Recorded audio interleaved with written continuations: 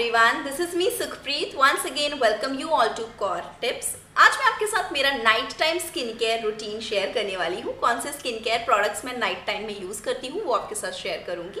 Already मैं morning skin care routine और hair care routine का वीडियो शेयर कर चुकी हूँ। अगर आपने नहीं देखा तो लिंक दिए हैं डिस्क्रिप्शन बॉक्स में, प्लीज़ चेक ज़रूर कर लेना। एंड चलिए वीडियो शुरू करते हैं। तो वीडियो शुरू करने से पहले, night time skin care routine बताने से पहले I think I should tell you that I have dry skin. तो ये ड्राई स्किन के लिए night time skin care routine अगर आप चाहें तो इस स्टेप्स को फॉलो कर सकते हैं, इन प्रोडक्ट्स को यूज़ कर सकते हैं। And I am already 32 because आप लोग जानना चाहते होंगे कि मैं कौन सी एज में हूँ और कौन से एंटी एजिंग प्रोडक्ट्स यूज़ कर रही हूँ, नहीं कर रही, रिंकल्स के लिए क्या यूज़ कर रही हूँ। तो वो सारी चीज़ें आपको मैं वीडियो में दिखाने वाली हूँ, सो प्लीज़ एंड तक बने रहें। तो फर्स्ट स्टेप जो स्किन केयर का है वो है फेस को क्लिंस करना। फेस को क्लिंस करने के लिए मार्केट में मैक्सिमम जो चीज़ सब लोग यूज़ करते हैं आजकल वो है मिसला cleansing water to remove the makeup to cleanse your face.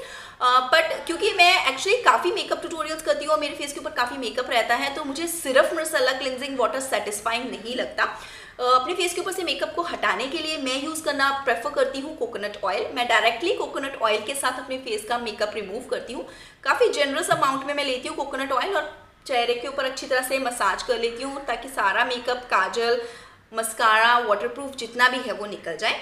उसके बाद मैं फेस को क्लिंस करने के लिए यूज़ करती हूँ लैक्मे का blush and glow face wash. ना ये एक जेल बेस्ड फेस वॉश है, ये मेरा फिक्स्ड है। And the reason is this face wash has scrub, very tiny scrubbing particles in it. तो ये फेस वॉश के साथ साथ फेस के ऊपर जेंटल स्क्रबिंग भी कर देता है, जिससे मेरा स्क्रबिंग का स्टेप जो है वो एलिमिनेट हो जाता है।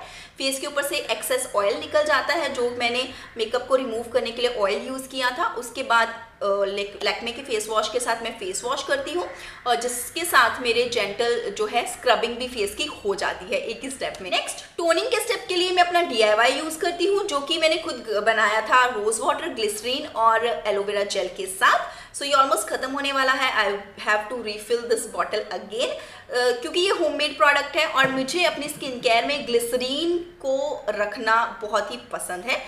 ड्राई स्किन होने की वजह से बहुत सारे ऐसे प्रोडक्ट कभी कभी स्किन के ऊपर यूज़ हो जाते हैं जो स्किन को एक्सेसिव ड्राई कर देते हैं।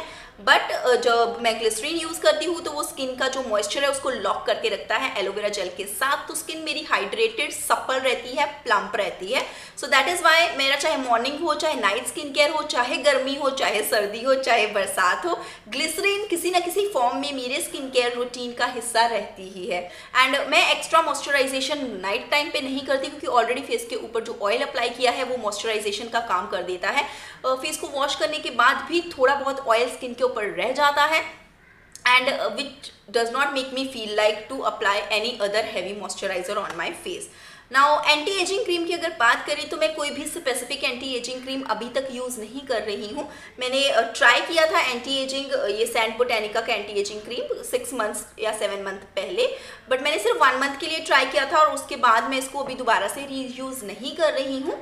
हाँ, अंडर आइज़ के लिए मैं ज़रूर यूज़ कर रही हूँ सैंड बोटेनिका का अंडर आई क्रीम क्योंकि मुझे लगा कि हल्के से फाइन लाइंस विजिबल हो रहे हैं, तो मैंने इसको दोबारा से यूज़ करना स्टार्ट किया है लास्ट 1 वीक से। सो या this is the product which I am using for my under eyes. Now weekly अपने फेस के ऊपर स्क्रबिंग करने के लिए मैं एवरयूथ का वॉलनट स्क्रब यूज़ करना पसंद करती हूँ। खत्म हो गया है अभी सो I can't show you, but वो मेरा काफ़ी फेवरेट है and I like using walnut scrubs. And I do find कि एवरयूथ का जो वॉलनट स्क्रब है एक तो काफ़ी अफोर्डेबल है, प्लस ना वो काफ़ी जेंटल है, काफ़ी माइल्ड है, मेरे स्किन को वो ज़्यादा ड्राई नहीं करता है। So it is workable for dry skin to. Face packs के लिए मैं जोविस आयुर्वेदा का anti blemish face pack use करना पसंद करती हूँ। This is one of my favourite face pack. ये इंस्टेंट ग्लो देता है। इट डज से एंटी ब्लेमिश, लेकिन मेरे ब्लेमिशेस तो कुछ खास इससे नहीं हटे हैं, बट ये ग्लो ज़रूर देता है। सो हफ्ते में 2 बार I really like to use this. और मैं इसको पहले भी दिखा चुकी हूँ मेरे चैनल के ऊपर क्योंकि मैं इसको बैक टू बैक यूज़ करना पसंद करती हूँ। एंड आई थिंक ये बहुत ही अच्छा है 30+ के लिए। आप स्किन जिनकी ड्राई है, डल है, डैमेज लग रही है जिनको, और फेस पैक्स आप अलग अलग यूज़ कर चुके हो, आपको रिजल्ट नहीं मिल रहा, ये वाला प्लीज़ ट्राई करके देखना। आई थिंक 195 या 200 रुपीज़ के आसपास आपको मिलेगा, but I really like this one. Now एक और चीज़ जो मेरे स्किन केयर रूटीन का बहुत बड़ा हिस्सा है वो है शीट मास्क। शीट मास्क जो है हफ्ते में मैं once in a week he use करती हूँ, लेकिन मैक्सिमम आप एक हफ्ते में 3 शीट मास्क अपने फेस के ऊपर लगा सकते हैं। Try using a sheet mask for 1 month regularly और आपको अपनी स्किन का जो आपकी स्किन की है ना काया बदल जाएगी. I can just say that. Just try it for 1 month using, you will see the difference. सो या next thing in my skin care is sheet mask जो कि मैं वीकली यूज करती हूँ. And 2 more things I use. I also use a lip balm. Vaseline का lip balm मेरे lips के लिए टू कीप देम मॉइस्चराइज, क्योंकि ये भी बहुत जल्दी ड्राई हो जाते हैं एंड स्किन निकलने लगती है. So this one is really good. Night time पे मैं वैसलीन का लिप बाम यूज़ करती हूँ. और हैंड्स के लिए मैं यूज़ कर रही हूँ आजकल सिफोरा की ये हैंड क्रीम, जो कि ऑलमोस्ट ख़त्म ही हो चली है because my hands are also very dry. सो या बस इतने से ही है स्किन केयर प्रोडक्ट्स जो मैं अपनी स्किन केयर में नाइट टाइम पे यूज़ करती हूँ. बहुत ही सिंपल सा है, बहुत ज़्यादा इंग्रेडिएंट्स नहीं है. आई होप कि जो लोग जानना चाहते थे मेरा स्किन केयर रूटीन, उनको ये वीडियो बेनिफिशियरी लगा होगा. पसंद आया है तो लाइक और शेयर कर दीजिएगा और मेरे साथ कमेंट बॉक्स में अपने थॉट्स शेयर ज़रूर कीजिएगा. आई सी you guys in another video. Till the time, bye.